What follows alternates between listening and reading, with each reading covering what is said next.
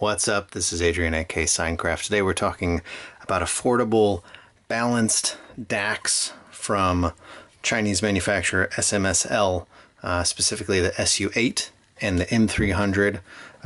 Similar in price point, similar in features. Which one's better?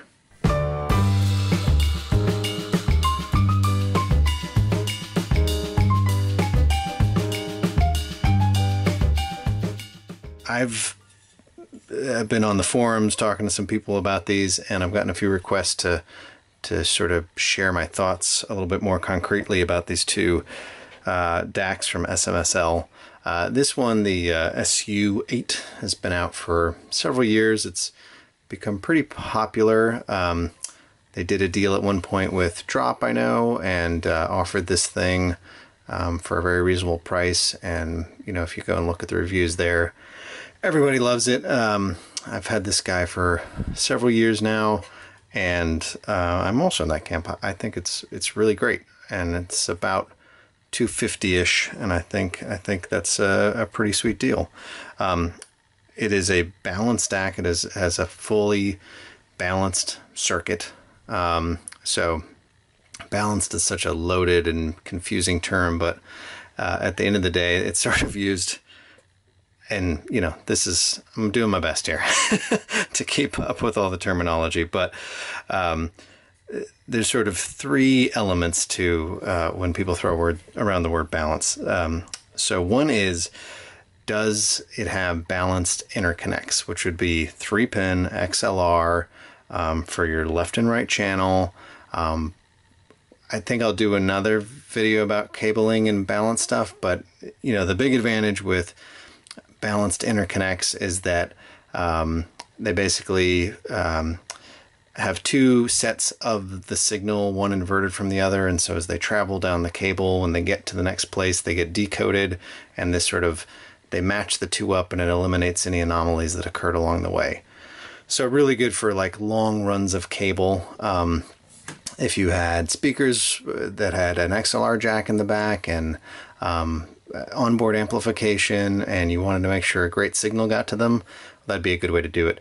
In between components in a like desktop headphone stack where you're running 6 inches, 3 feet of cable, 5 feet of cable, not a huge benefit, but you know, hey, we eke out every little benefit we can as the audio nerd Arati. The next portion of balance is the actual circuit, and so are you employing that same style thinking within your circuit so that you are reducing the risk of getting any corrosion in the signal.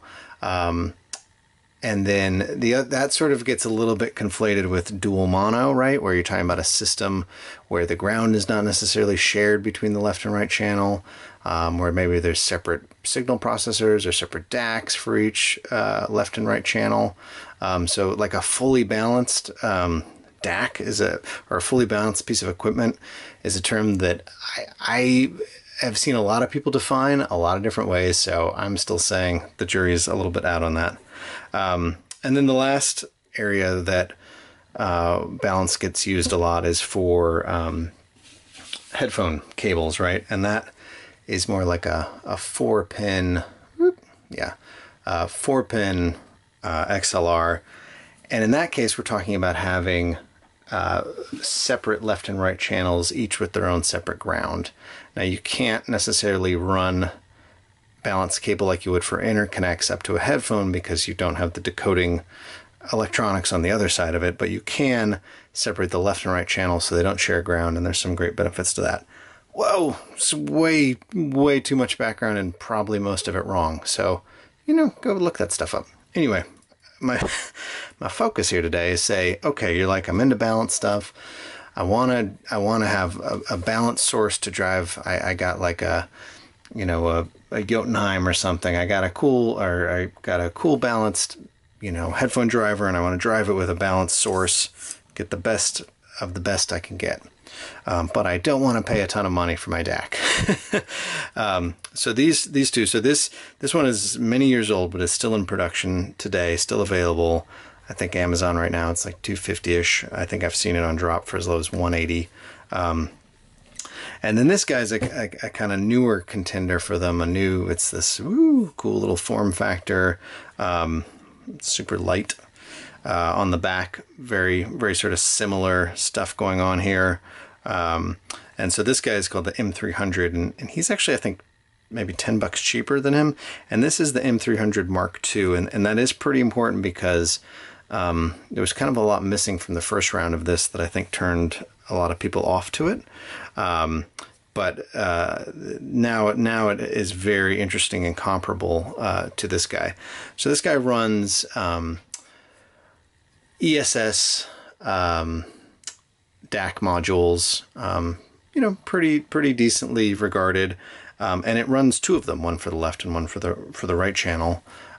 This newer guy runs a very up-to-date DAC chip from AKM, but I think it just runs one of them, so it's running the stereo signal through there. You could kind of go and look at some of the circuit design stuff for these things. I do not care. What I care mostly about is how they perform and sound. And I'll get to that in one sec, but just to kind of do the quick overview of kind of how these things just stack up in terms of feature set. So let's go to the back. So they have pretty consistent inputs and outputs on the back, although configured in slightly different ways. The SU-8 has the balanced 3-pin XLR out, as well as coax or single-ended RCA's out, coax in, optical in, USB-C or USB, I believe that's the B-style plug in, and then your standard AC power source. I forget what they call this thing, a SAE or something. And then over here on the M300, very similar outputs, single-ended and the balanced. Here we've got a little 5-volt power supply that goes to a little brick. So this guy, the power supply is on board. This guy, you get a little separate brick to think about. The original version of this was just powered over USB, which is, not awesome in a lot of circumstances, depending on how you're running it. This guy also has this little antenna right here, which is for Bluetooth 5, which was another addition to the Mark II. But yeah, I mean, at the end of the day, relatively similar inputs and outputs. If we flip back around to the front, very nice, minimal in either case. This guy's a little kind of flat rectangular brick. It's more similar to a lot of desktop headphone stuff. This guy's kind of an oddball shape. Love it or hate it. I like it like sitting next to like maybe a little bottlehead amp or something. It kind of tucks up next to it, whereas this guy's nice and wide. But on a desktop with some other components, this thing's going to get in a stack a lot nicer. There is a SMSL SH-8, I want to say, that's a headphone amp, balanced headphone amp that kind of has this exact same chassis and stacks nicely.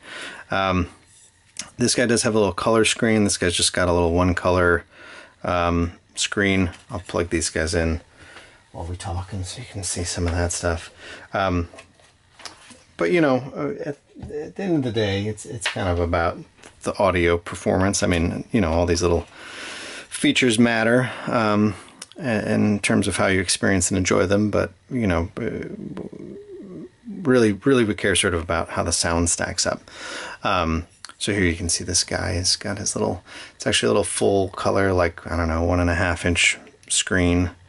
It's cute little pictures, kind of go through all your input sources, blah, blah, blah. I'm not going to really get in the weeds on all this stuff and the menuing and whatnot. Just kind of give you a quick glimpse here. Gotta love that, like, lowercase italic serif font. Feels so modern, just totally goes with the rest of this design. Sorry, I digress. So yeah, how do these things kind of stack up from a sound experience? For me, they're very close. Maybe my ear's not good enough, but all I can give you is my opinion and what I've experienced between the two of them. I've had this one for a couple of years. I've had this one for maybe 3 months. So more listening experience here, but I have A/B'd these guys. I do have a headphone amp that has two sets of single-ended inputs, and so I could just flip back and forth and sort of see, you know, what I liked. I also A/B'd them with balanced outputs into a different amp, but I did have to switch the chords every time, so it's a little bit of a delay in trying to remember what one sounded like to the other. But I think overall the sound signatures are pretty similar. I think that SMSL sort of has a house sound, if you will, that's, you know, maybe a little warmer, a little smoother than it is sort of hyper precise or analytical. I don't know, I haven't listened to their really high-end stuff. They've got some $1,000 DACs and stuff. I haven't tried any of that stuff, so I'm sort of speaking about things at this price tier. I will say I think that the SU-8 here has a little bit punchier bass. It feels a little more weighty. That it hits a little stronger. It feels a little bit smoother, like it has a little bit more body, if that makes any sense. I don't know. It's so hard to describe sound. This guy's probably a little more detailed. I feel like he's a little airier. There's a little more space in between things. That results in a slightly drier sound, I guess. But yeah, a little more separation. Feels a little more delicate, a little more precise in some ways. And this guy feels maybe a little bit musical. It's a pretty big generalization. They're really close. I think if you weren't A/B'ing them, if you just listen to one and then took a 5-minute break and listened to the other one, I don't know if you could really, if you could really say there was a whole lot of a difference. But if either one of those descriptions sort of registers with you, then maybe that's the one to take a closer look at. Or, you know, if any one of the features, inputs, outputs, screens, whatever, speak to you, then maybe that's the one that drives it home for you. They both come with the SMSL standard remote. This comes with all their products, amps, and I mean, not all their products, but I've come across at least 3 of their products. So I have 3 of these remotes stacked around my house. It's not, you know, it's a nice little remote. And that was another improvement for the Mark II, is that they added the remote. So they had a Bluetooth, they had an external power supply, and they added a remote. So right, Bluetooth. That's sort of the wild card here, and that's actually why I ended up picking this up.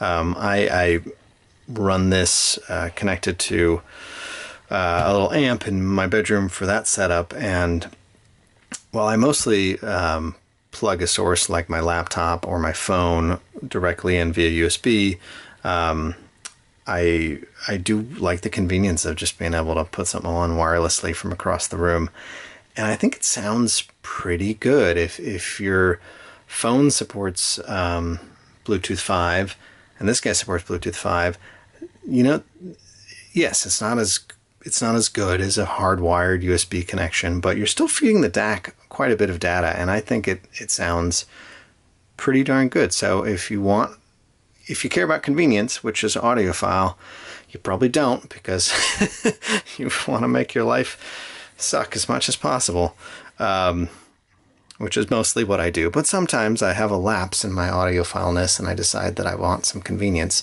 Then yeah, it's kind of a cool little feature. I think that's all I got on this. I wanted to make it quick. This is not that quick, but yeah, they're both awesome. I like them a lot. I think at somewhere between $200 and $250 for either one of them, they're fantastic. I've had this guy driving all kinds of amps. I've even had it driving all-in-one DAC amps that I thought had characteristics I didn't love that much. So I mean, I think it's a very solid performer, and at the price, I think it's kind of a no-brainer if you're nerding out and you want separates and you want to have that flexibility. So yeah, SMSL, M300, SMSL, SU-8. I'd say, you know, your call. Both pretty jamming little boxes. All right, well, that's it for today. I will do some more of these things. So if you liked it, give me a like. If you didn't, give me a comment. Let me know what we can do differently. Subscribe. Like I said, I'll throw a few more of these things in the feed. This is Adrian. Signcraft signing out.